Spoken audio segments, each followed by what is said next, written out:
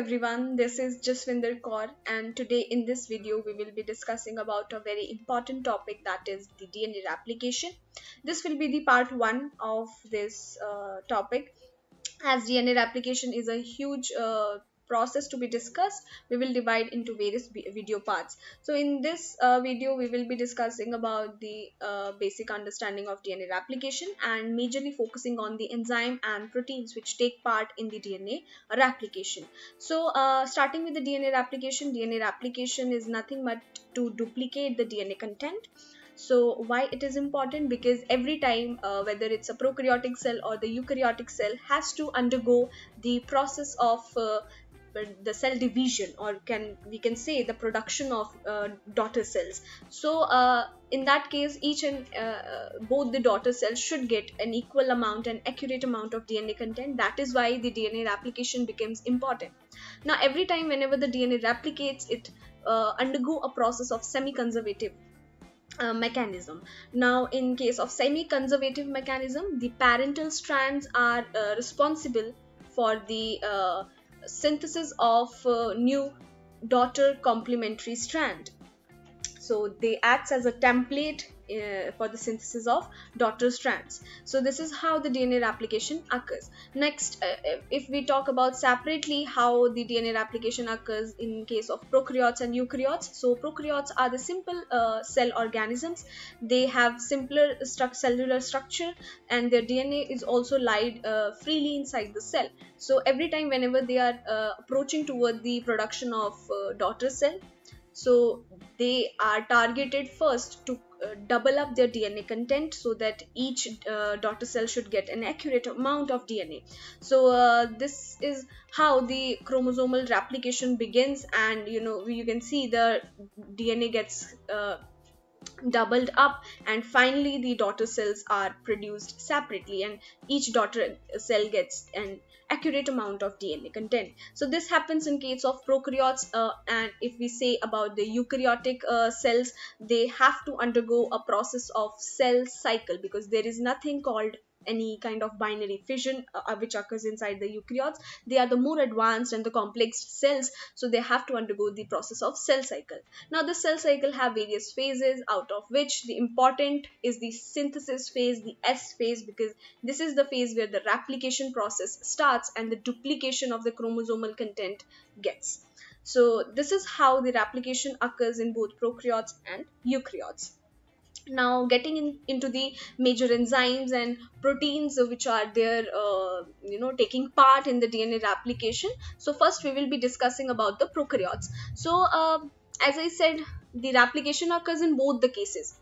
If it is a prokaryote or eukaryote, the replication will occur, and there are different types of protein which take part in this and make this process a very successful process. So the very first protein is the DNA protein. Now every time whenever the DNA has to divide or replicate, it should start with the like a specific region. Now this region is known as the ORI, or origin of replication. So every time when the replication has to start inside a bacterial cell, the DNA protein goes and bind on this ORI and start melting the DNA, because yes, obviously the replication will only happen when the DNA gets melted down.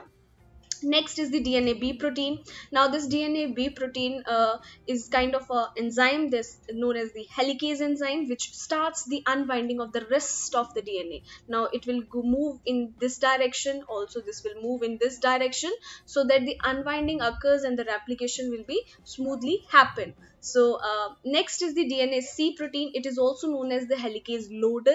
It will start loading the helicase to this specific location, so that it is placed in a proper manner and start the unwinding of the DNA. Next is the SSB proteins. To elaborate SSB protein, these are the single-stranded binding proteins. Now what is the importance? Where every time when the two parental strand they separate out, they have to be separated and exposed. There should not be any re-annealing or rejoining of this parental strand. So to do so, SSB protein bind in such kind of manner so that there is no rejoining happens. Next is the DNA G protein. DNA G protein is the protein which is also known as the primase. It synthesizes the RNA primers, which is also very important whenever we understand about the DNA replication, because DNA polymerase cannot start or initiate the biosynthesis from scratch. It needs primers so that with the help of their 3' overhang it can start the replication process. Next is the DNA gyrase protein. It is a type 2 topoisomerase, and the function of this type 2 topoisomerase to relieve all the tension which has been caused by the helicase enzymes. So and whenever the helicase move in a particular direction, it causes this tension ahead. So to solve this tension, to solve the positive supercoiling, there is an enzyme called DNA gyrase which relieve all this positive supercoils. Next is the DNA ligase enzyme. DNA ligase is the enzyme which fixes the nicks which are formed. So every time whenever the primers are added, in the leading or the lagging strand has to be removed, and whenever they are removed, they leave behind some nicks. So to fix those nicks, DNA ligase plays an important role. Next, and the very most important enzyme in case of replication is the DNA polymerase.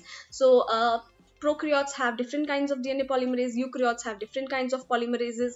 So in case of prokaryotes, they have polymerase 1, 2, 3, 4 and 5, and whenever we study about the replication, I think the first three polymerase enzymes are the most important, because they only take part in the chromosomal replication process.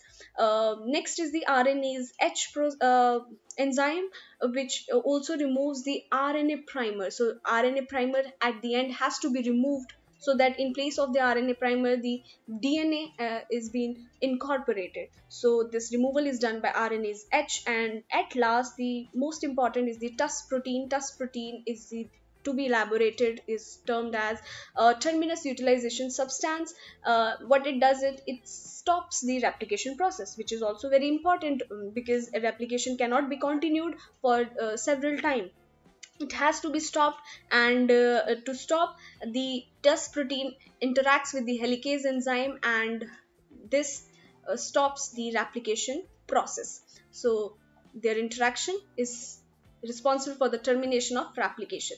This is the pictorial representation of how actually the prokaryotic cell undergoes the process of replication. There are all the enzymes which I have discussed in my earlier video. There are each and every enzyme, they are shown here. So DNA ligase is here, polymerase 1 is here, there is the leading strand and the lagging strand, we have RNA primer, we have topoisomerase, we have helicase, we have single stranded binding proteins, we have DNA polymerase 3. So every enzyme they have shown over here.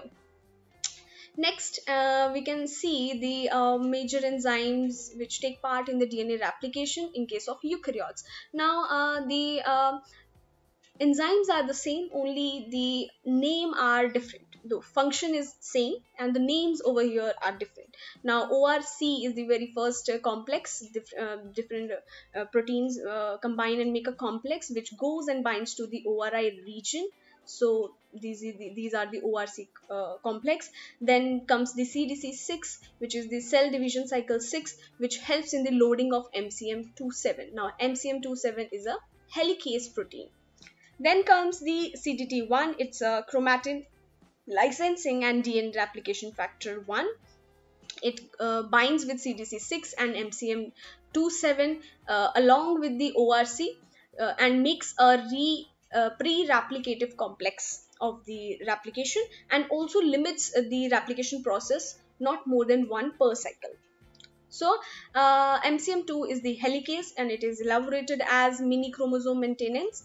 Then comes the RPA protein. These are the proteins. Replication protein A works as similar as SSP proteins, so they avoid the de-annealing of the leading and the lagging strand. 6 is the PCNA.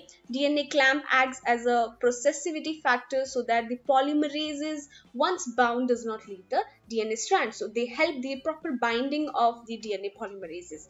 Topoisomerase again is an enzyme which relieves all the positive supercoiling, the tension which is being caused by the helicase enzyme, or I can say in this case MCM27. Next is the DNA polymerase. So DNA polymerases in case of eukaryotes are various different types. We can see there are 15 different types of DNA polymerases over here, and the mostly important one are the polymerase alpha, gamma, and beta, delta, and epsilon. These are the most important whenever we discuss about the process of replication.